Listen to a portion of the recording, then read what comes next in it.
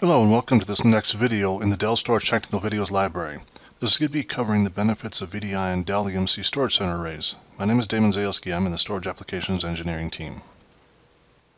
Here's a list of the topics we'll be covering today. During today's presentation, we will not cover all of the features available in a storage center array, as that would take too long in one slide deck. What I will do is cover the highlights. The speed from spinning drives to all flash drives, the flexibility of mix and match hardware and how we can connect to multiple environments or multiple types of servers, multiple operating systems all within one platform. Ease of use will cover how we automate a lot of the processes and we can make it much easier to manage a large number of disks. From a maintenance perspective, how many processes are automated or can be set to run automated on a scheduled basis to reduce the amount of time spent actually managing the platform. I'll also cover how the reporting works and the types of things you can report on, along with notifications. So in the reporting, we have the ability to report on most active volumes, most full volumes, volume growth, all the typical features you would expect.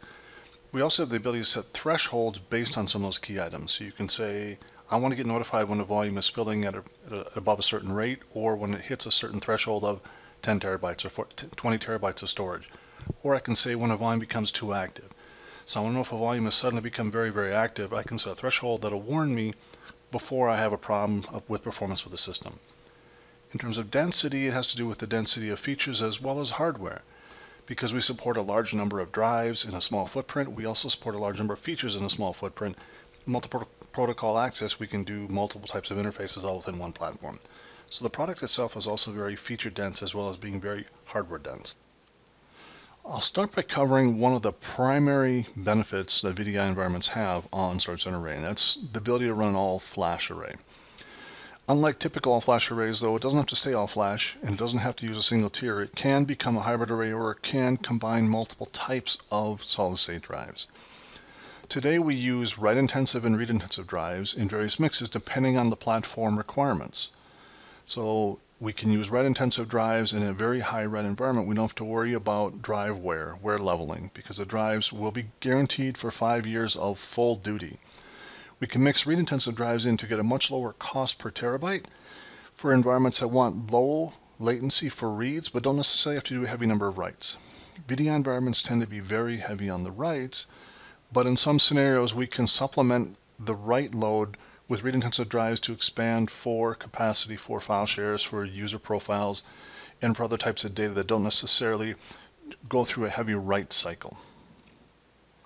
By supplementing with these large capacity read-intensive drives, we can gain the same latency characteristics of the write-intensive drives for read data, but by putting the data in the most appropriate location, something we call fluid data, we can make sure the data is always available at the best performance and the best cost per terabyte. We also have the ability to insert spinning drives in any of our platforms to gain large capacity when a lot of data needs to be stored that doesn't necessarily need low latency, but needs large capacity at a low cost per terabyte. We have two platforms, SC280 and SC480, which only differ in the speed of the SAS, which provide a large number of 7K spinning drives into the mix for large file shares, for large redirected user profile shares, for anything that needs very large capacity but doesn't need extreme performance. This way it keeps the cost of the platform down while still providing the ability to get into the hundreds of terabytes or even the petabyte range on some of our platforms. Our storage center arrays also have great flexibility. We have the ability to mix protocols in a single platform. We can do a mix of iSCSI, Fiber Channel, and FCOE in some of our higher-end platforms. Our lower-end platforms come with a single interface type, which would be iSCSI or Fiber Channel, but as you move up the food chain, we can add multiple interface types into a single platform. This gives us the ability to talk to iSCSI to some devices or Fiber Channel to others in the same platform and provide volumes to both platforms over those same protocols. We also have the ability to, for example, provide volumes over Fiber Channel, but do replication over iSCSI. We also have flexibility in drive types, in that we can do spinning and solid state in the same platform. We can also do self-encrypting drives if required. In a VDI environment, they're typically not that common because self-encryption applies to very critical data or very sensitive data that may have governance requirements wrapped around it. Because VDI environments are typically virtual machines, the data is typically stored externally, We don't normally put that same data in the same environment, but we can create separate volumes or a separate disk pool of self-encrypting drives for that sensitive data. So we can put it all in one platform. The majority of the storage center arrays we sell today are sold into mixed-use environments where they're not just a VDI platform. They're also a SQL platform or an Oracle platform or file shares or other things mixed into them. So the ability to support multiple isolated disk folders does have some benefit if data does need to be encrypted. We also have very flexible replication built in. A replication allows us to replicate over any protocol that is available to a single or multiple targets. The replication can also be bidirectional in that one array can partner with another array and they can mirror each other's volumes back and forth. That replication can be independent of the protocol of the source volume. So if the source volume is a fiber channel volume mapped to an ESX host or an Oracle host, we can replicate over iSCSI or any other available protocol without taking into account what the source volume was mapped to. This is very important for being able to recover data very quickly and very easily. So if a volume is mapped to a specific ESX host and you want to recover a single file out of a user's VM, you could map that volume to any system available to the array, whether it be over the same protocol or a different protocol, and recover files very quickly and very easily. We can do it based off a snapshot, or if it's in a DR site, we can take a DR volume, spin up a copy of the data without actually copying the data because we call it a view volume. So we can look at the data at a point in time and recover a single file without having to make a second copy of the volume. So it's a very quick and easy way to recover data. Our data reduction encompasses both compression and deduplication of data. We find that in some cases it's more efficient to deduplicate the data rather than compress it. In some cases it's more efficient to compress it.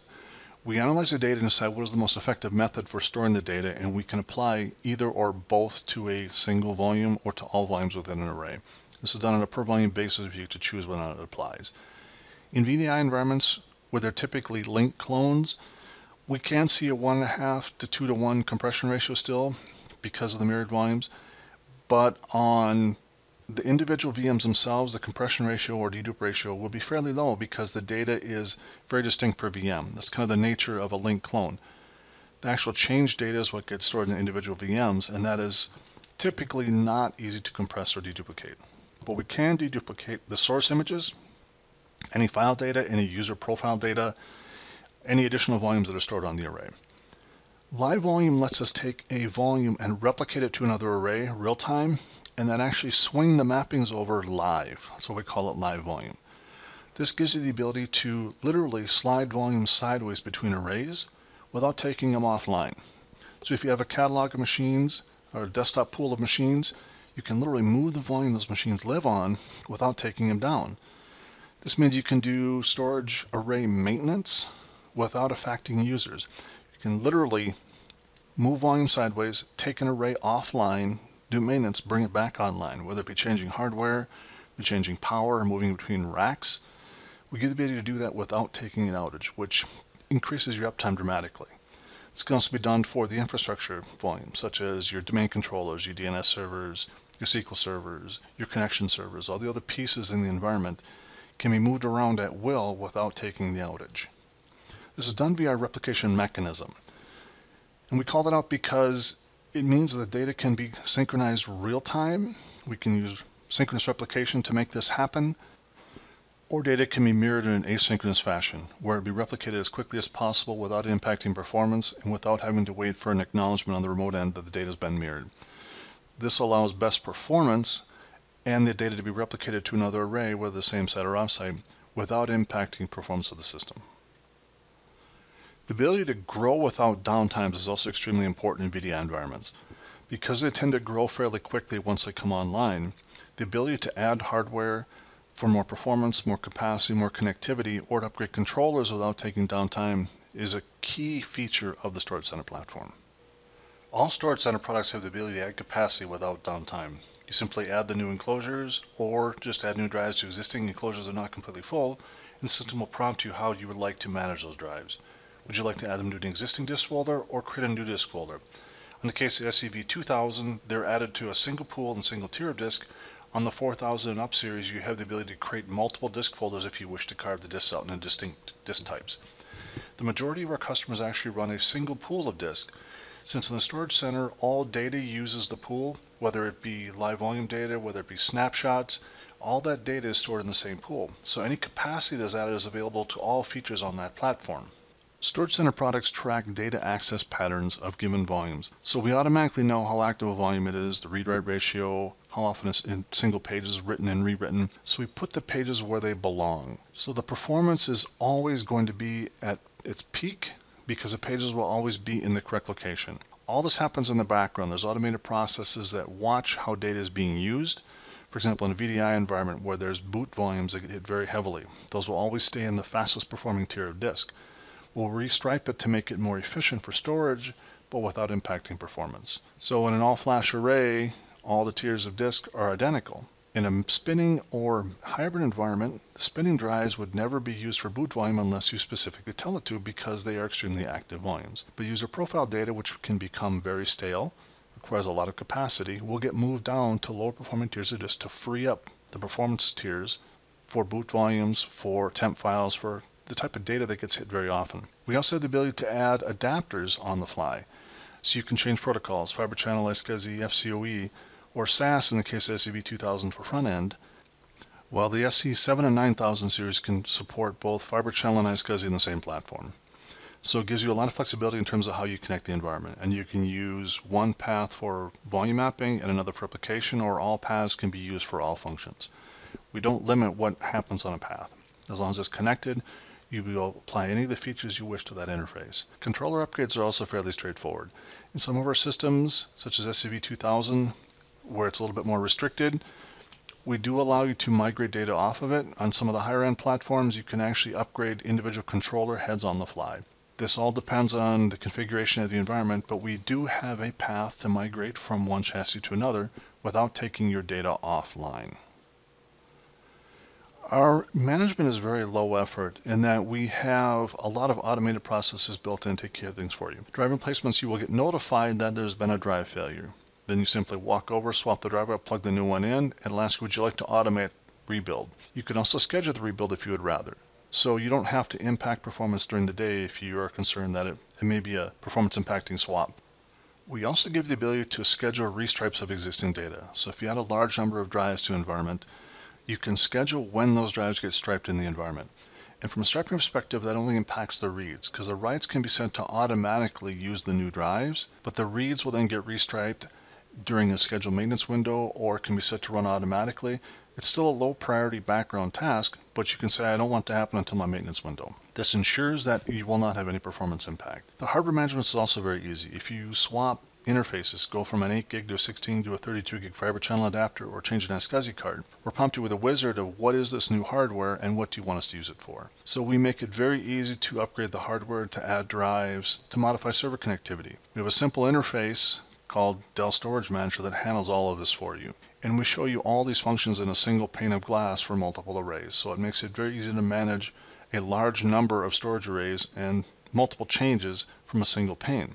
Live volume is also done from within that same management tool. So if you bring an additional array online, you add it to Dell Storage Manager, you can then move new volumes to it on the fly using live volume. You simply right click on the volume, tell it I want a live volume, what array do you want it to move it to, when do you want it to happen, and it's taken care of for you. This gives the ability to do some rack space management, that you can move volumes around, to take arrays offline, to move them between racks if for whatever reason you need to move physical hardware. Giving the ability to move the volumes without taking an outage gives the ability to do some maintenance that you normally wouldn't be able to do without taking complete outage of environment, because you need to shut an array down completely. We also integrate with all the major operating systems and hypervisors, whether it be Windows with Hyper-V, ESX, Xen Server, KVM, some of the Oracle platforms as well. We have a very wide range of integrations across the operating systems and hypervisors. So it means a VDI environment can run on top of a Xen server, or a Hyper-V server, or an ESX server. And we make it very easy to manage the storage. We have plugins for the VMware frameworks, so within the vSphere interface you can manage your storage, add volumes, recover VMs, recover from snapshots, add and delete, resize volumes, all those types of functionality is built in. We also support the ability to cluster physical or virtual servers in the case of virtual fiber channel on Hyper-V. Our replication and backup happen in the background. The operating system doesn't have to be aware of it, so you can replicate volumes to remote sites for DR without having to involve the operating system. In the case of VMware, we also have SRM integration, so we can do a lot more in terms of integration with the VMware platforms. This is because of the framework that they have provided to allow storage integrations with their products.